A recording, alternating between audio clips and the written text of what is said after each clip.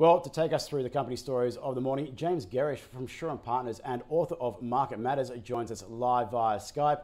James, great to go and see you. I hope you're keeping well. Look, another positive start to the session following a pretty good advance from Wall Street. What's your early takeaway? Yeah, morning to you, Scotty. It is a positive open to the ASX. It's some broad-based gains playing out across the market. I guess the only, it's being led by the IT sector. The more high beta areas of the market are doing pretty well, materials and the like, and it's only some of the more defensive sort of interest rate sensitive areas that are struggling a little bit on the market this morning. Real estate you made mention of. So yeah, a positive open, Scotty. We'll take it and we'll run with it. Let's get through to some of the individual companies that have reported. BHP, a slight smidgen upgrade for iron ore, a bit of weakness in other pockets though. What's your general takeaway from the mining giant? Yeah, they produced their December quarterly production numbers today ahead of their results coming in the back end of February. So the production numbers today were actually pretty weak, but they were well flagged in terms of the quarterly numbers that they talked about, or the guidance they provided for these numbers back in the September quarter. So, pretty much everything was down quarter on quarter. It was pretty much down year on year. But as you made mention of, Scotty, the important thing was that they maintained their full year production guidance. It's particularly key in terms of iron ore. It's obviously the dominant area of their business.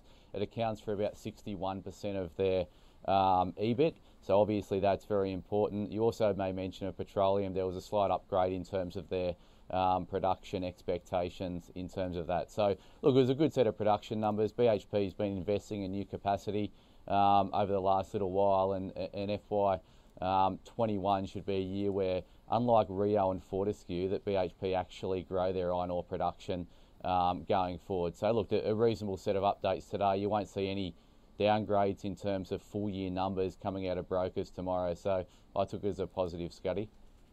Ansell is another company that has jumped out of the blocks. A trading update revising higher guidance, which is always welcome. It's pretty handy when you've got a pandemic and people are trying to be protected when you go and make protective gear, hey?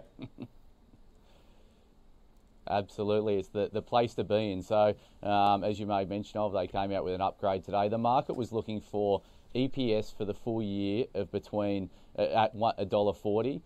Ansell had previously guided to $1.35 to $1.45, so the market was already smack in the middle of it. The market was expecting 65 cents for EPS for the first half.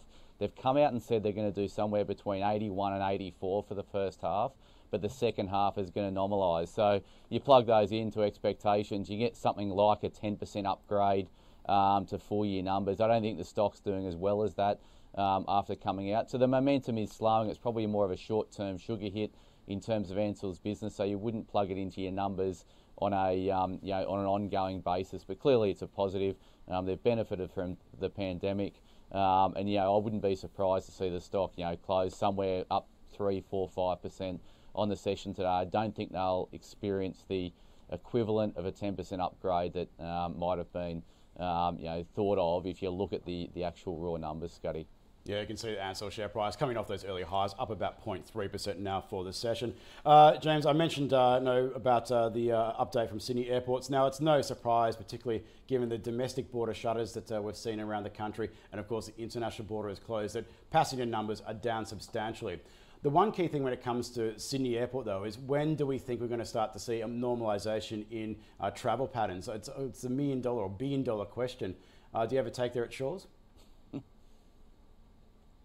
Yeah, I mean, you're right. That's the tough thing, and I don't think we'll know because governments, don't know when travel restrictions are going to be taken off hold, particularly the experience we're seeing overseas. So obviously they had a brief uptick in their domestic travel coming in that window in December that we saw, where travel domestically at least was pretty free flowing.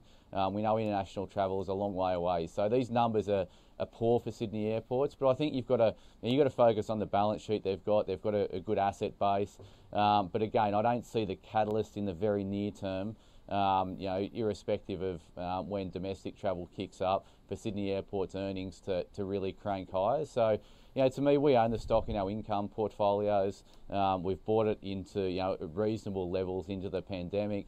They've got a well-capitalised balance sheet, etc. But I think, to me, it's a longer-term play. So I wouldn't be sitting here owning this stock, or we're not sitting here owning this stock thinking that it's going to turn around anytime soon. And of course, the other negative influence on Sydney Airport of recent times has been rising bond yields. Obviously, it's a yield play, it's an infrastructure play, it's this bond proxy. Rising bond yields, as we've seen, particularly over in the US, is a negative for Sydney Airport. So I hold it, Scuddy. We're up on the position, but I'm not expecting a lot from it in the near term. Bit of a longer dated call option on the normalisation of travel, perhaps. Look, James Gerrish, Shaw and Partners, fantastic to go and chat. Enjoy the rest of your day.